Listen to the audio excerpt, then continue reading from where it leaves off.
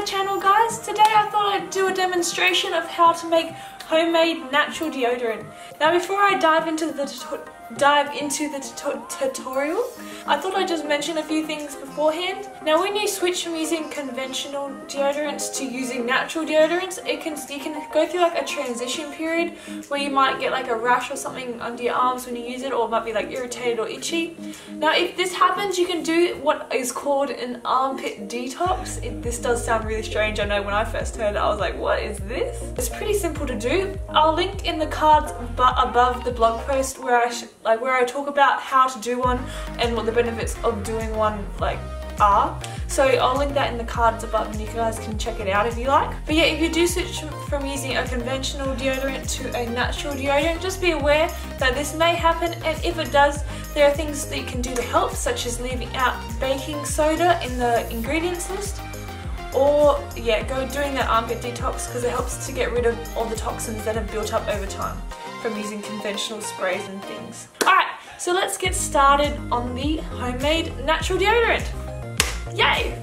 So what you'll need for the ingredients are 2 tablespoons of shea butter, 3 tablespoons of coconut oil, 3 tablespoons of baking soda, 2 tablespoons of arrowroot powder, and essential oils are optional, but I like to use them just to give it a bit of a natural fragrance. So what we're going to do is we're going to combine the shea butter and coconut oil in a quart-sized glass mason jar, and place this in a small saucepan of water over medium heat until it's melted.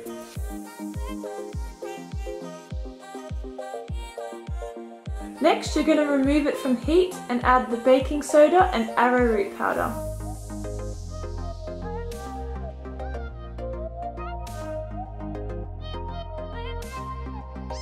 And then you're going to mix it really well until it's completely combined.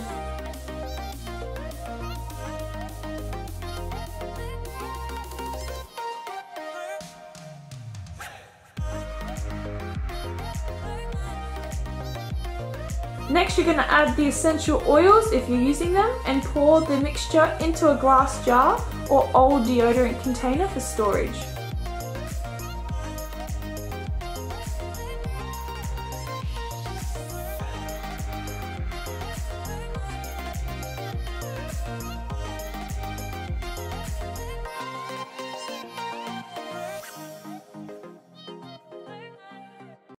Just a side note, it doesn't need to be stored in the fridge, you can just keep it at room temperature. Now it may take several hours to completely harden, so if you want to speed up the process, you can place it in the fridge for a few minutes and this will help it to harden quicker.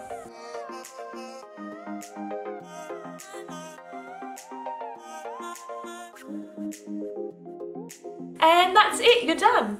It's pretty easy to make, as you saw, and it's fantastic to use, as in the scheme of things it's actually cheaper to do it this way because you can make more of it and it can last over a longer period of time than buying small portions of natural deodorant and constantly going through it all the time. Now if you're not into making natural deodorant or you don't have the time to do it, sometimes this can be the case. I use a natural pre-made deodorant from Porter Healing, and I'll link this in the description below if you want to check them out as well. I'll write out the whole recipe as well in the description below for you guys to check that out too. Now if you're new to the tribe, feel free to subscribe down below. If you liked the video, please give it a thumbs up, and feel free to comment your thoughts on the video or what other videos you'd like me to do in the future, some ideas that you might have. I hope you liked it, guys, and I'll see you in my next video. Bye!